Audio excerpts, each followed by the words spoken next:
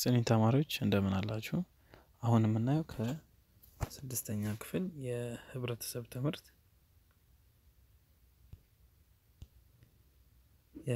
ትምህርት የመጀመሪያውን ቻፕተር ወይም የመጀመሪያውን ምዕራፍ ይሆናል ማለት ነው የምናየው።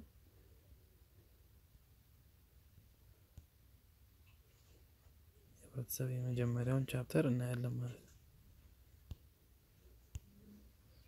ምን ይላል? የስድስተኛ ክፍል ማለት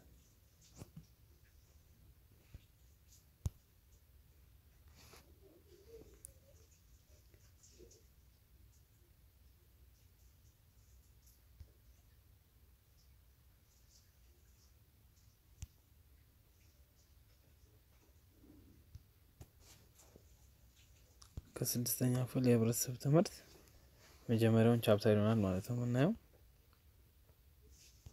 ርዕሱም ምን ይሰኛል? ምዕራፍ 1 የምስራቅ አፍሪካ መገኛ ህዝቦችና አሰፋፈራቸው ይላል። የምስራቅ አፍሪካ መገኛ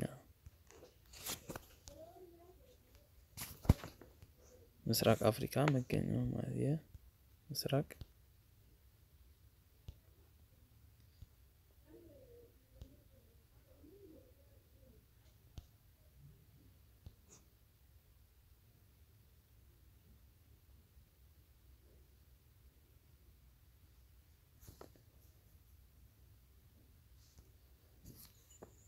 አፍሪካ መገኛ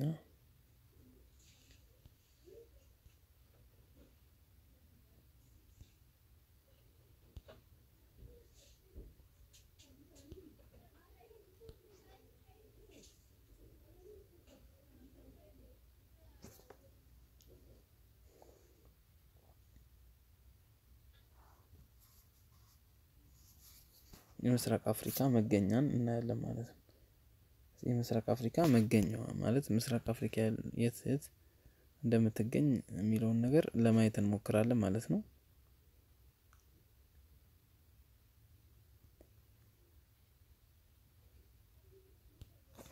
ስለዚህ ምስራቅ አፍሪካ መገኛ ስናይ ምንድነው የመጀመሪያ የምናገኘው? መገኛና አንጻራዊ መገኛ ይባላል። ሪላቲቭ ሎኬሽን እና ሎኬሽን ማለት። ስለዚህ ምንድነው ምስራቅ አፍሪካ በአፍሪካ አህጉር ምስራቃዊ ስሟ ራሱ እንደሚያስረዳው ምስራቃዊ ክፍል ላይ ነው የምትገኘው። በአፍሪካ አህጉር ከሚገኙት ዋና ዋና ክልሎች አንዱ ነው ይላል። ለምሳሌ የአፍሪካ ቀንድ ሀገር የሚባሉት አሉ እነ ኢትዮጵያ፣ ኤርትራ፣ ጅቡቲና ሶማሊያ ማለት ነው። እነዚህ ምንድናቸው? የአፍሪካ ቀንድ ሀገሮች ይባላሉ ማለት ነው። ኢትዮጵያ፣ ኤርትራ፣ ጅቡቲና ሶማሊያ ማለት ነው። ስለዚህ እነዚህ የአፍሪካ ቀንድ ሀገሮች ሲባሉ ሌላው የቦታዎች መገኛ እንዴት ማወቅ ይቻላል የሚለው ልክ በካርታ ወይም ደግሞ አቅጣጫ ጠቋሚ ባለፈው እንዳልነው ሰሜን አለ፣ ምን አለ፣ ደቡብ አለ፣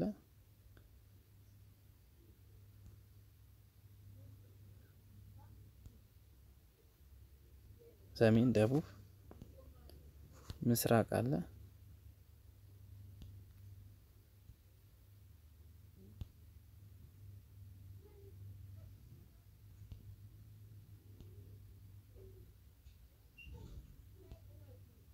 ምስራቅና ምዕራብ።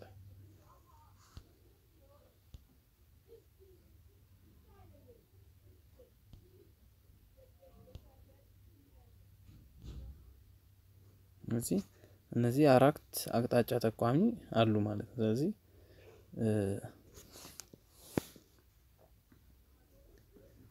በእነዚህ ስር ደግሞ ምን አሉ? በሰሜንና በምስራቅ መሃል ምን ይባላል ማለት ነው? ሰሜን ምስራቅ እንለዋለን።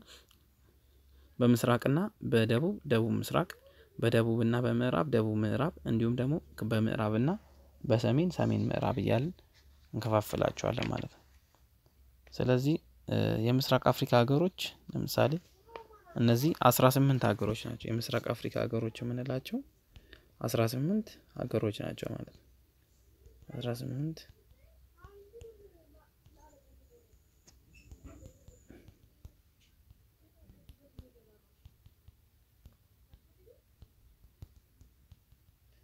28 ካንትሪስ ወይም ሀገሮች ናቸው ማለት ነው። ከነሱ ውስጥ ማን አሉ?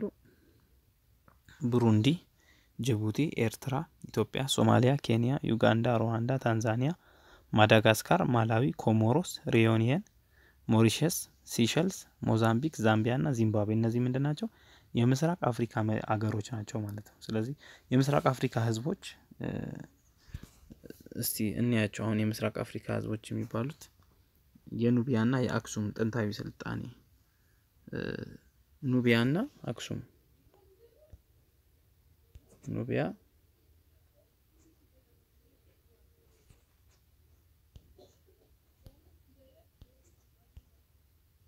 ኑቢያ ይቺ ኑቢያ ምንድነች? ከቀይ ባህር በስተምዕራብ በኩል ከሬድሲ በስተምዕራብ ከኢትዮጵያና ከሜሮይ በስተሰሜን የሚገኝ ነው። በናይል ወንዝ ሸለቆ ዳርቻዎች በአስዋን በግብጽና በካርቱም መካከል ይገኛል። ይሄ ኑቢያ ማለት ነው። ስለዚህ በአሁኑ ሰዓት ኑቢያ በረሃ በመባል ይታወቃል ይሄ ቦታ ማለት ነው። ስለዚህ ይሄ የኑቢያ ስልጣኔ የምንለው ምንድነው? የተነሳው በየት አካባቢ ነው የሚለውን ነገር ስናይ ይሄ ኑቢያ ስልጣኔ በየት አካባቢ ነው የጀመረው የሚለውን ስናይ ኑቢያ በግብጽ ነበር የምትገዛው ማለት በግብጽ ትገዛ ነበር። እቺ ኑቢያ የምትባለው ቦታ በግብጽ አገዛዝ ስር ነበረች ማለት ነው።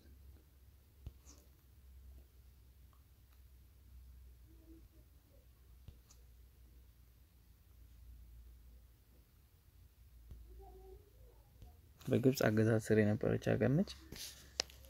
ኑቢያውያን ይህን አገዛዝ በመቃወም ባደረጉት ያላሰለሰ ትግል ነጻነታቸውን ሊቀዳጁ ችለዋል ማለት ነው። ልክ ኢትዮጵያ ከፋሽስት ወራሪ ጣሊያን ጋር ታግላ ነጻነቷን እንዳወጀችው ማለት ነው። ነጻ ከወጡ በኋላ የራሳቸው መንግስት አቋቁመዋል ማለት ነው። ይህ መንግስት የኩሽ መንግስት ይባላል። ያቋቋሙት መንግስት የኩሽ መንግስት የመጀመሪያ ዋና ከተማ ናፓታ ይባላል። ይሄ ምንድነው? የኑቢያ ስልጣኔ የምናያቸው አሉ። እዚህም ላይ ለምሳሌ በኑቢያ በረሃ ተሰርቶ የነበረ የቤት አምልኮ ማየት እንችላለን ማለት ነው። ሌላው የሜሮይ አለ። የሜሮይ ስልጣኔ እነዚህ ምንድናቸው?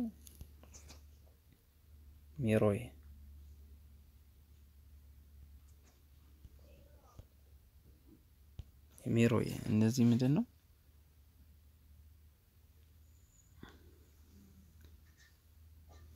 ይህም የኩሽ መንግስት ወደ ደቡብ ሲስፋፋ የተመሰረተ ስልጣኔ ነው። የመንግስቱ ዋና ከተማ ወደ ናይል ወንዝ ወይም የአባይ ምስራቃዊ ዳርቻ ነበረ። የያኔው ሜሮይ በአሁኗ ካርቱም በስተሰሜን 150 ኪሎ ሜትር ላይ የምትገኝ ከተማ ነች። ከካርቱም ወይም ከሱዳን ዋና ከተማ ማለት ነው። እነዚህን የመሳሰሉ የምስራቅ አፍሪካ የተለያዩ ስልጣኔዎችን የምናይበት አለ ማለት ነው። ሌላው ምንድነው? ስለ አክሱም የአክሱም ቅርሶች ብዙ ናቸው። የአክሱም ሐውልት ማለት ነው። እንግዲህ እንደምናውቀው በትግራይ ውስጥ የሚገኝ ቦታ ነው። አክሱም ጥንታዊ የተለያዩ ስልጣኔ መዳረሻ የነበሩ ትልልቅ ግኝቶች ሲሰሩበት የነበረ ቦታ ነው ማለት ነው። አክሱም የአክሱም ስልጣኔ ምንድነው? እንዲህ ለበርካታ ቅርሶች መፈጠር ምክንያት ሆኗል ማለት ነው። ጥንታዊ አክሱማውያን ፊደላትን ፈጥረው ነበር ማለት ነው። ይሄ ለፊደላትን በመፍጠር ላይ ሰፊ የሆነ ሚና ነበራቸው ማለት ነው። የአክሱም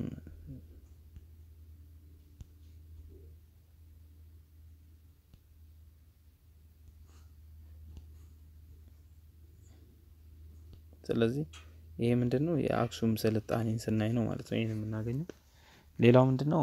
ከአክሱም ስልጣኔ ቀጥሎ ያለው የተለያዩ የቅርሶች ቋሚና ተንቀሳቃሽ የሚባሉ አሉ። እነዚህ ምንድናቸው? የቅርስ አይነቶች ሁለት አይነት ናቸው ማለት ነው። ቅርስ አይነቶች በሁለት ይከፈላሉ። የመጀመሪያው መንፈሳዊ የሚባል ቅርስ አለ።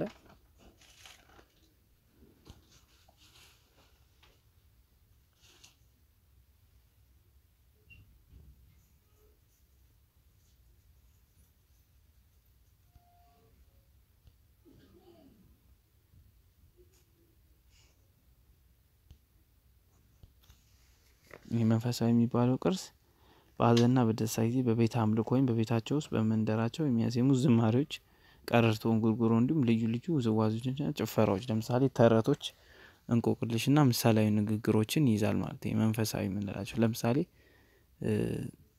የብሔር ብሔረሰቦች ልዩ ትርኢት ሲቀርብ ተውኔት ሲተወን ደስታ በጋብቻ በዘፈንና በጭፈራ ሲገለጽ እነዚህ ምንድናቸው መንፈሳዊ የሆኑ ቅርሶችን እንላቸዋለን ማለት ነው። ሌሎቹ ቁሳዊ የሆኑ ደግሞ አሉ የሚዳሰሱ ምን ይዛቸው ማለት ነው። ቁሳዊ ቅርሶች አሉ። እነዚህ ደግሞ የሚዳሰሱና በአይን የሚታዩ ናቸው። ለምሳሌ መሳሪያዎች ቅሪተ አካሎች የጥንታዊ ከተሞች ፍርስራሾች እነዚህ የመሳሰሉ ምን እንላቸዋለን እነዚህ የ